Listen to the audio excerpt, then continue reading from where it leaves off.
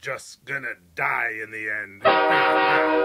Okay, guys, here we go with another epic rap battle of history. This one is Genghis Khan versus the Easter Bunny.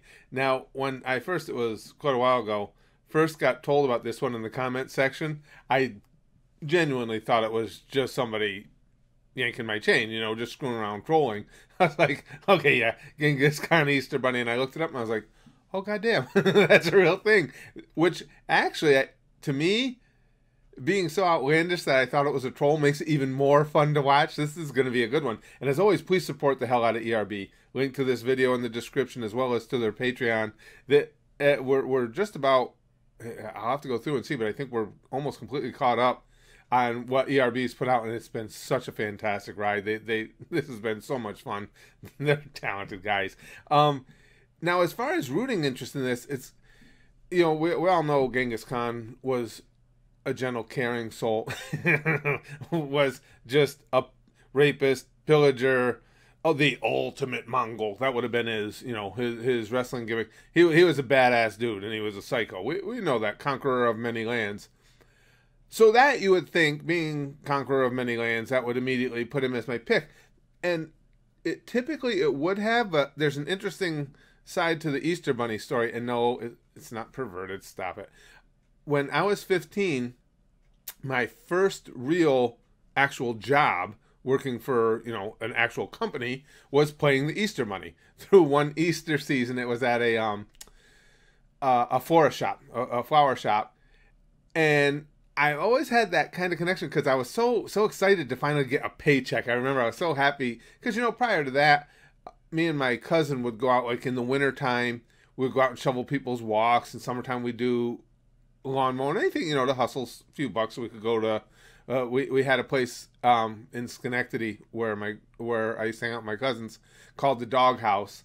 It was a little hot dog place, and the guy sold magic tricks and stuff like that behind the counter, and so we would hustle some money, you know, doing whatever work we could so we could go down there and have hot dogs, hang out with our friends, and it was just a great time. And I just remembered playing the Easter Bunny and getting that first actual paycheck and that feeling of accomplishment and stuff. I was like, yeah, I'm a man now. I'm working.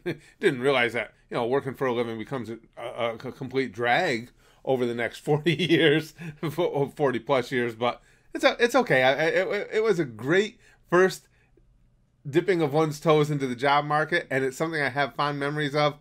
So I'm gonna give in and root for the Easter Bunny against Genghis Khan.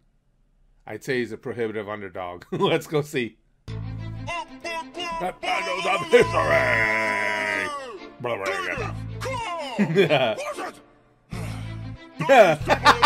I like the side. Oh, yeah, I invented hip hopping. You ugly rapist, power barbarian. Ooh. You got a bucket on your head. Bucket head.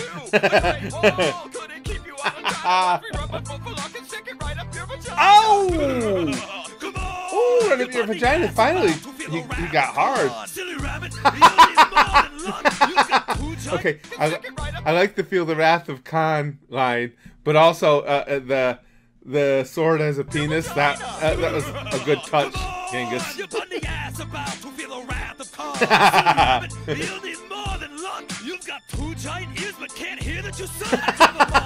I like his flow. You're going to attack me with a posse of peeps? Listen, if somebody attacked me with a posse of peeps, I would give up. I would get defeated. Peeps are the most disgusting thing. And this is coming from a big fat man. When something is so sweet it makes me want to puke, they're disgusting. Yeah, peeps are scary. Oh, your army is weak. What? You're going to attack me with a posse of peeps? They might be stale too, Genghis. Down your throat, then butcher your family and make a new coat. I like that. Butcher your family, make a new coat. We should keep it peaceful, homeboy. Jesus, I can feel your sanity. You just like a pillage. Good. Why don't you get on my face and go back to your village? From Poland to Korea, rabbits to land. Now my DNA's in dudes from New York to Japan. No shit, it's true. You're not in the Bible. You're a fluffy bitch mascot for Hallmark in denial. A fluffy bitch mascot for Hallmark in denial. That was a good final line. Completely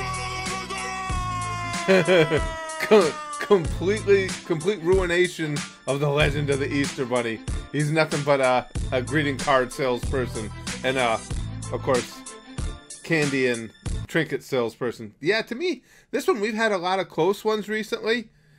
For me, this one wasn't that close. I think Genghis destroyed him. I'll be interested to see what you guys say, but I think Genghis Khan had all the hard-hitting lines.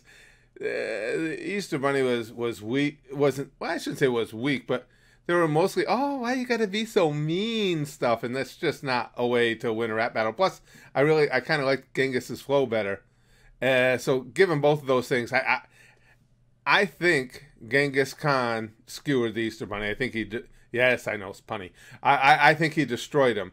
Now, anybody surprised by that outcome? Genghis Khan Easter Bunny was lopsided, but yeah, I think it was just as lopsided as if they'd have been fighting with swords.